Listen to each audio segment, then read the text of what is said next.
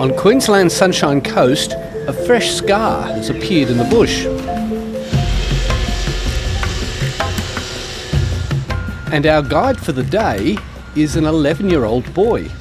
And where will the clearing be? Will it be this way or behind it? Yeah, so all in that area over there will be all destroyed. 5 hectares of remnant habitat. Spencer Hitchin has a deep knowledge of this landscape and a passion for one of its threatened species, the glossy black cockatoo. I think they're really amazing birds and I've got a really amazing connection with them as well. Spencer has been waging a campaign to stop the clearing of one of the cockatoo's favourite local feeding spots, dragging his parents along with him. And then the ground parrots use all this area here.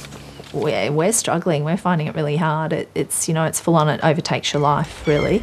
Yeah, quite a lot. Mummy says to me that I'm not doing it anymore, so yeah. How often did she say that? Oh, quite often. It's a campaign that has caught the attention of environmentalists around the country.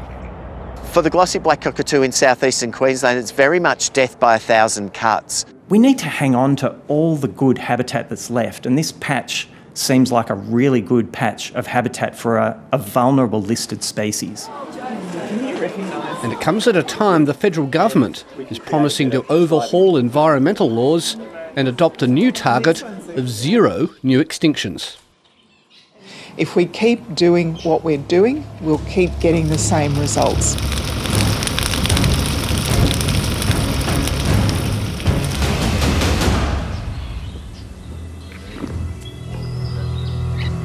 Recent bushfires along the eastern seaboard destroyed much of the glossy black's habitat. The glossy black cockatoo is probably one of the most fussy eaters in all the bird world. They only eat casuarina trees, she oaks, and they'll only feed on the cones. Spencer Hitchin knows which trees to look out for. How can you tell that this is a feed tree for the glossy black? Well, you can see the orts underneath the tree. Right. And what are orts? Orts are the leftover cones that the glossies have finished feeding on. Also, by the colour, I can tell how long it's been since they were here. So this is about 2 weeks old. You can tell that by just looking at them? Yeah. Wow. More than 70 known feed trees for the glossy black are on a site where the Uniting Church is building an aged care home and residential village. The Uniting Church's community health arm Blue Care has agreed to offset this habitat loss by replanting hundreds of she oaks nearby. There have been some technical problems planting trees on this old tip site, and negotiations with the local council are continuing.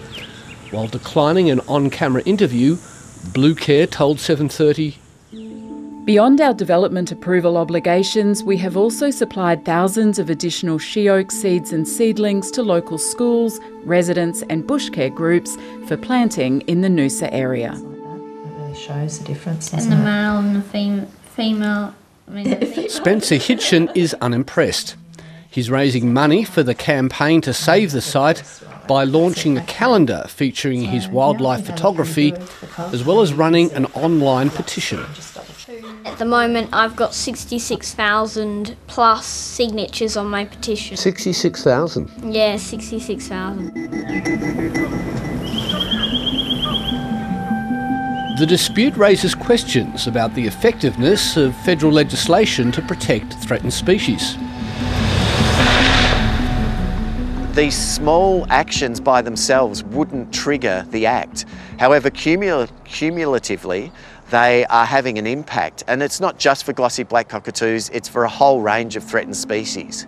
And although Blue Care secured all its state and federal environmental approvals, it did so before the glossy black was put on the threatened species list last August.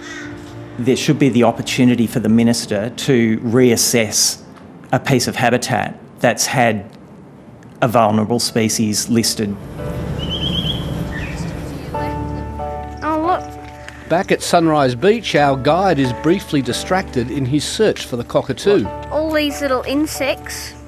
Oh, wow. I've been wanting to get that insect for so long. That's really unusual.